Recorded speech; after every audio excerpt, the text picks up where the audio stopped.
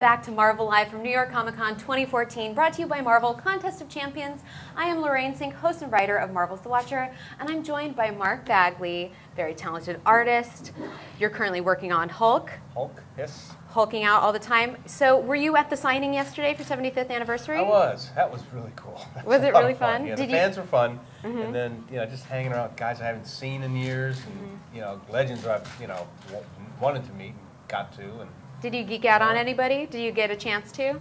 Geek out on anybody? Yeah, I try not to geek out too much. You keep a low prof. A lot of the guys I would geek out on died years ago, so it's like, my fans are, they go from kids to 10 years old, from up to guys who are balding and gray, and it's like, I knew you when I was a kid, I remember your stuff, and I'm like, oh, God. Did you get to sit with anybody cool? I sat with Nick Spencer, and I sat with... we saw him yesterday. Justin Ponzer, and I just sat with Humberto Ramos, whose name I just love to say, Humberto. It is a good one. Yeah, exactly. So, it was that.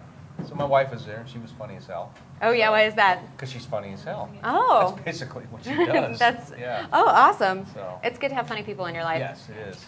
So what panels, or are you doing any panels? Are you doing any stuff for us today? I've done a panel. I was on a panel, the Friendly Neighborhood Marvel panel yesterday, which is sort of the worst panel I've ever been on. Oh, why is that? Oh, no. It was 45 minutes long, and it's not much, but there were 9 people, and 7 of them were writers, and poor little Rick Leonardi and I sitting on the end going, when it's writers, you never get a word in edgewise.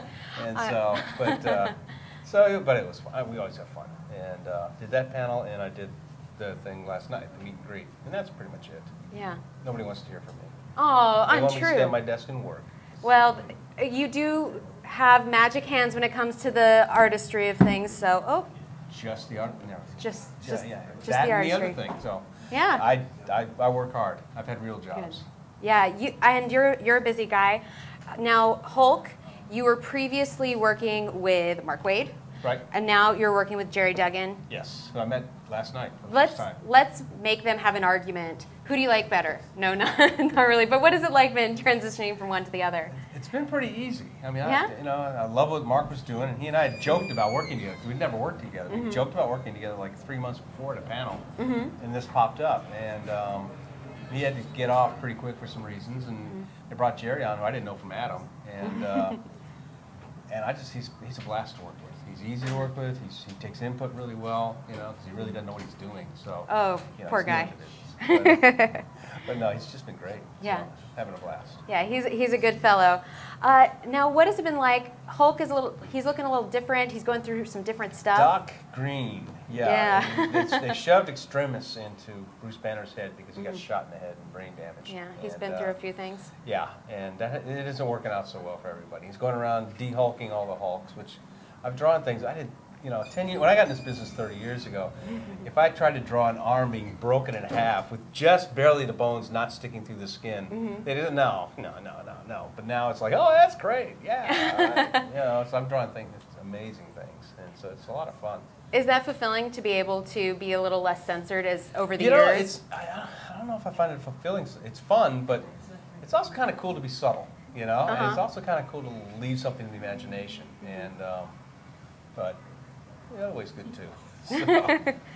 You've done so much work. What have been some of your favorite? I know it's so hard to pick to pick which are your favorite children, right? But what have been some of your favorite pages or favorite arcs you've worked on? I had somebody ask me what my favorite issues were, and you just asked me for pages.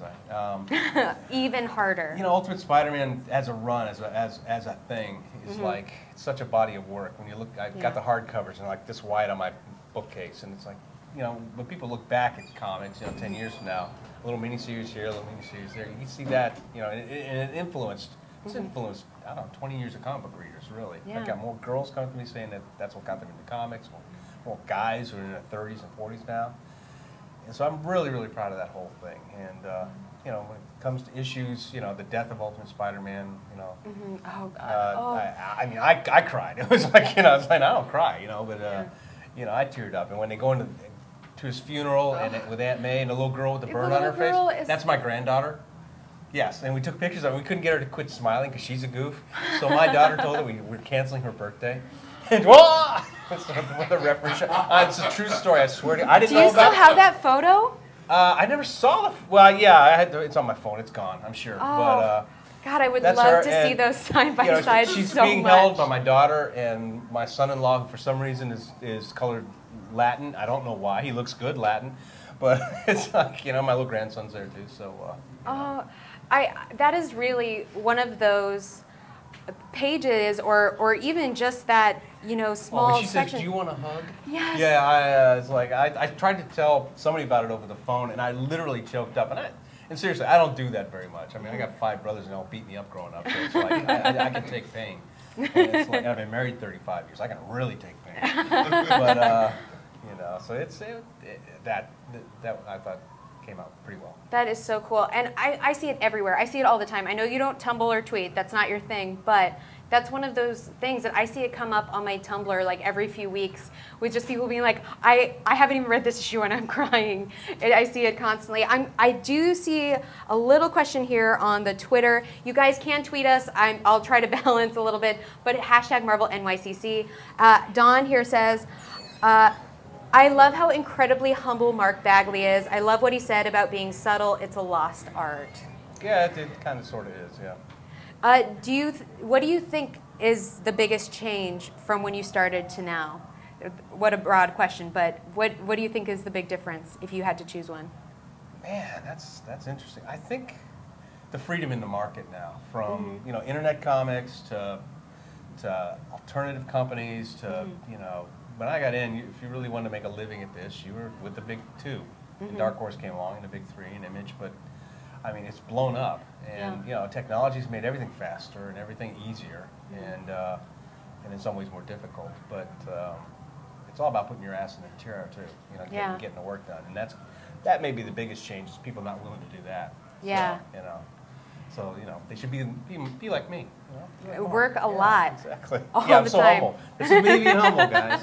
So. Thank you so much for joining us. You do have a Facebook page, though. Yes, my daughter runs it. I've never been there, so. So you can't talk to him, but you can talk to his daughter. Be very nice.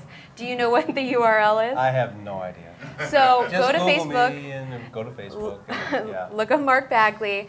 And what else do you have coming up? Anything else exciting for the My con? run on the Hulk goes through issue 16, and after that, with everything being blown up at Marvel with Secret War and all that, they're shuffling the deck. And I have an inkling what I'm doing, which sounds really interesting, but I can't talk about it yet. Okay, we will save it, but we'll be back with you on Marvel Live very soon. We are brought to you by Marvel Contest of Champions. Stick around and keep sending us those tweets and hashtag Marvel NYCC. See you soon, you guys. Bye-bye. Welcome